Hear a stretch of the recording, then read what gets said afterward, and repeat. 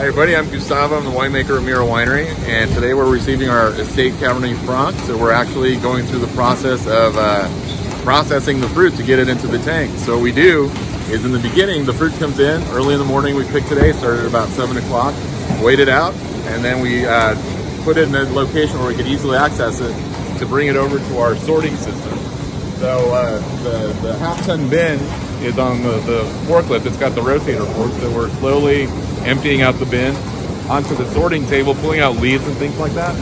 And from there, it's going to go up on the conveyor belt into the destemmer, where we're going to gently pluck the grapes off the stems, separate the stem pieces, and then fill up our little tub that we custom made. We modified one of these pump over tubs so we could use that to fill the tank. So once the two tubs are full, we're going to take that forklift and raise the tubs up over the tank and dump by gravity into the tank and fill it that way.